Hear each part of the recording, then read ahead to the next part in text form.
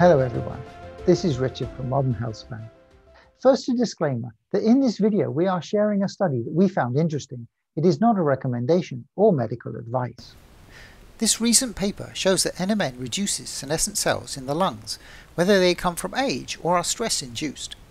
It's great to see another positive effect of taking NMN.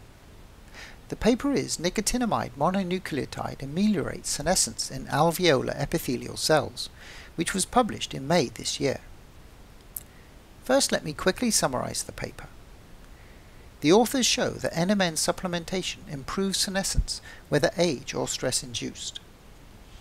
They propose that the reason for the loss is related to NAD levels being lower and having the negative effects that we see on the left. And by taking NMN or NR, they boost NAD levels, and we see the improvements in SIRT1 activation, mitochondrial function, lower DNA damage, better antioxidation, and reduced inflammation, as on the right. Let's have a look at the results that they saw in more detail. Alveolar epithelial cells lose function as we age. And as a note, I don't know why they abbreviated alveolar epithelial cells as ACE instead of AEC. NAD also declines with age. Supplementing with NAD precursors activates sirtuins, which regulate the benefits of exercise and dietary restriction, reduce the level of oxidative stress, and improve mitochondrial function, thereby reversing cell senescence.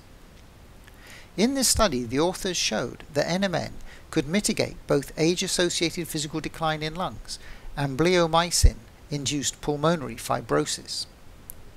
They also looked at cells in vitro and saw improved cell senescence profile. The authors say that the findings to improve respiratory system function and to reduce incidence and mortality from respiratory disease in the elderly are of great significance. But first, what are alveoli epithelial cells? Alveoli are the sacs at the end of the air passages in the lungs and make up 99% of the surface area of the lungs.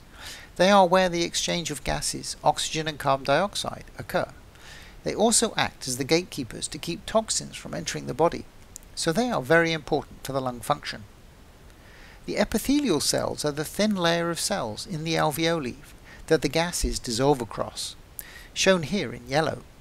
Senescence of these cells is the main reason for the decline of lung function in aging. The first test was to see if NMN would help with age-induced senescence in mice. They gave the mice NMN either in drinking water or via gavage. The dose was 500 mg per kilogram per day. This is quite a large dose.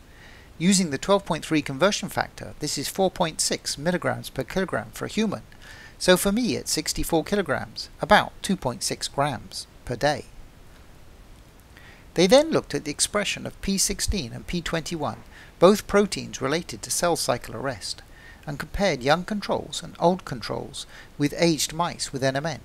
We can see in both the images of stained cells and the graphs that the expression of these proteins is significantly lower in the young mice and NMN groups than in the untreated controls, with the implication that NMN could be effective in improving aging lungs. Senescent cells can form from having reached the replicative limit, but also because of various forms of stress. So next they looked at cells in vitro. The top row shows cells stained for SA-beta-gal, a common marker of senescence, on the third passage and the seventh passage, with and without NMN. We can see that the NMN reduced the levels of cells expressing SA-beta-gal. They also added an antibiotic, BLM, an anti-cancer drug, which caused a larger proportion of the cells to become senescent through stress.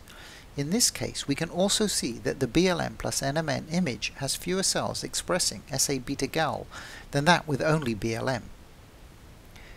You can see this data graphically in the two graphs. They then tested whether the effects of alleviating senescence from stress also worked in vivo. For this they used BLM again, which has a side effect of pulmonary fibrosis induced via genomic instability and ROS production. The dose of NMN was again 500 mg per kilogram per day, given via gavage. The weight of the lung was less, which implies less fibrosis. The expression of P16 and P21 cells arrest protein was reduced, implying that NMN also helped protect against stress-induced senescence. The author's conclusion is that long-term NMN administration could improve alveoli epithelial cells' replication and stress-induced senescence, and hence that NMN supplementation might be a way to prevent and reduce aging-related and stress-induced lung diseases. Great to see another way in which NMN seems to have a positive impact on the body. Also, although this study specifically looked at senescence in the lungs, it would seem to make sense that NMN might have a similar effect on senescent cells in other parts of the body too. I hope that you found the video informative. Please do hit the thumbs up button, subscribe to our channel, and hit the bell button for any new video release notifications. Thank you so much for your kind support. I wish you all well and will speak to you again soon.